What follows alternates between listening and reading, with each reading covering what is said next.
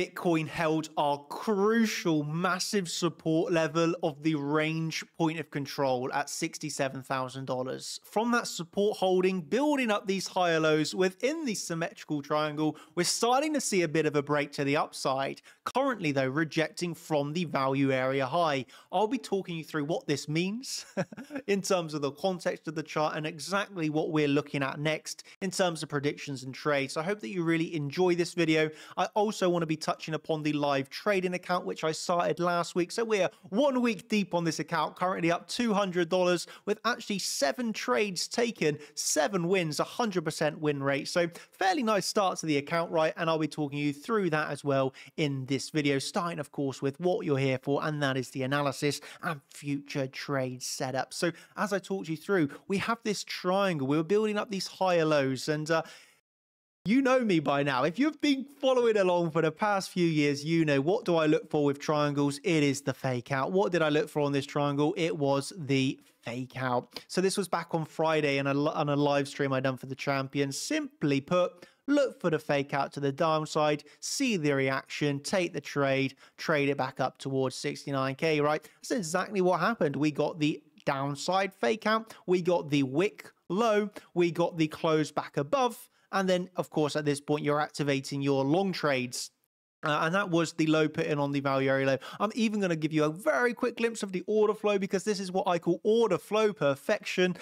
Couldn't have got any better than this, okay? On that fake out wick to the downside of the triangle on the value area low, you had a massive amount of 18 million trapped shorts. That was a 18 million negative delta candle, fairly high volume, open interest increase, trapped shorts at the low, the most perfect reaction that you could see, order flow, the reaction, the visible candles lining up together to activate that very nice long. I did take that long in the end, taking it as more of a day trade. And we actually have now seen continuation to the upside. And I will show you really simply, where have we topped out? Where did we bottom out? The value area low. I'll give you one guess where we topped out. The value area high. Simple range rotation. Very, very simple. Value area low, fake out of the triangle. Value area high, fake out of the triangle. That's what we got going on right now. I will be very honest with you. This has a large part to play on the initial balance of the stock market. The first half of the initial balance, fairly neutral. The second half of the initial balance of New York Open, very bearish. With the stock market moving down on that initial balance, have a guess what Bitcoin done? It followed to the downside. Actually, though, just back testing the triangle high as it stands. So that is the quick 2 minutes, 3 minute recap of what's happened, okay? I love to give you these recaps because the context is so important to know how you're going to be trading next, okay? It's the most important part, right? You have to understand that. So you understand how we bottomed out where we did, really simply off of a triangle fake out value area low, and you understand where we're topping out now, value area high on a daily naked point of control, and this local pivot here on the back test of that triangle. Okay, so my analysis, I'll be honest with you, is very similar to last week. Why? Well, we're in the exact same range as last week. That's why. Bigger levels, okay, we now have this triangle in play, which I'm going to talk you through too. Okay, but in terms of the bigger levels, they are for me the same. That sits $71,000, $73,000 all-time highs. And I always say this, the same with my next important support below us, right? At $65,000, even this one at $64,000. How do I do my trades? I do my technical analysis. I recognize these levels of confluence and high importance, and then I wait with the reactions. With the alert set, I wait patiently. For what? To see if I get the reaction. So just like when I took this long here, I was waiting to see, do we get a close below? Then there is no reaction. So there is no long trade, or do we get a wick to the downside and we trade the prediction? Well, it ended with a wick to the downside. You ended in the most perfect amount of trap shorts at the low, perfection, then you take the long trade. So it will be the same to the upside, right? Whether it's down or up next, that doesn't matter to us. We know the levels of interest, we have our alert set, we will then wait for the reaction. Let's say we make our way up to $71,000, there is no bearish reaction, we get strength through the level, well then we look towards our next zone to the upside, right? Those highs back on the 8th of April towards 73k, exactly the same, no reaction, let's go for all-time highs. So the plan above us with our levels is very similar to the levels below us. Let's see the reaction at the low. If we make our way down after the fake out, Do we get, once again, some trapped longs into the trapped shorts into the low with a nice reaction, start of a market structure change? Well, then we can activate some longs. If we don't, then we can start to look for more bearish targets, which are going to be filling the all of this triangle. So let me talk you through the more larger triangle targets.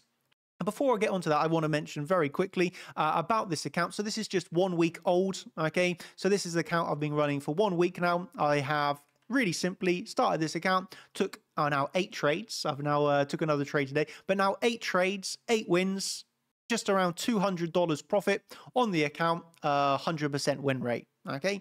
Why did I create this account? Really simply for this. Do not trust, verify.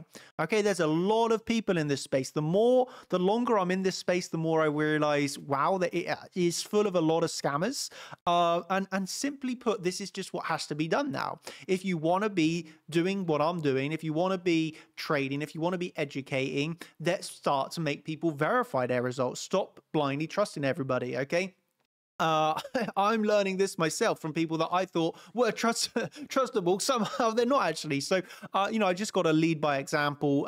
This is an account that I created that I'm going to be trading on stream for the champions from a swing trading style. I want to show you every single trade that I'm taking. I'll show you all my limit orders, all my order history, the PNL, everything about the account. Okay, full transparency, full honesty. Why? Well, there is a very, of course, large reason about the education. It's all well and good me showing, hey, this is the trade setup, this is what we're looking at, but imagine being able to do that and then me showing you the exact trades that I have taken myself. Okay, the exact trades that I'm lining you up on. Here you can see Moondream saying, thanks for once again another great call on Pepe. Champion members able to make profits with me on Pepe. Why? Because I'm out here calling Pepe. I gave limit orders preset days in advance of the exact low of this low, then on this low, so it's like these limit orders, these are trades I'm also taking, right?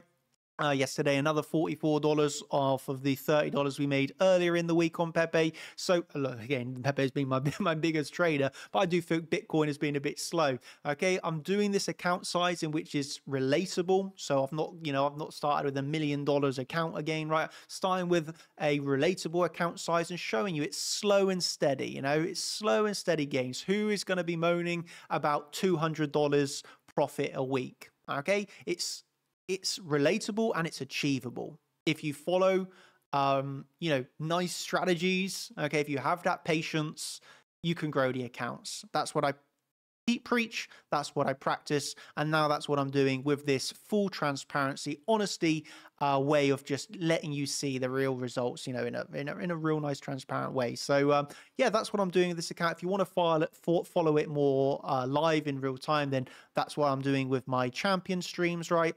I've actually done a stream every single day of the week. Last week, I done another stream this morning. I got another stream tomorrow. So I'm doing lots of streams, building up this account, trading altcoins. And if you want to see more of myself doing these trades, chartchampions.com. We'll also put this out there. If you want to see me take some on YouTube, smash that like button, leave a comment down below. And if that is the case, I'll create an account for here on YouTube to do some live trading, more scalp trading. Okay, so you can get a bit of both worlds.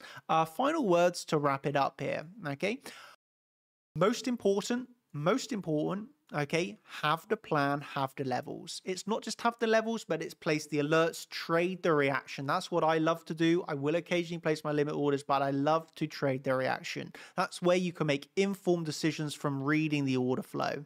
Okay, understand the importance of confluence. Don't forget about your futures markets. They do have a confluence factor when it comes to Bitcoin, just as it aided the rise, in my opinion, today after the bullish close that we saw on Friday.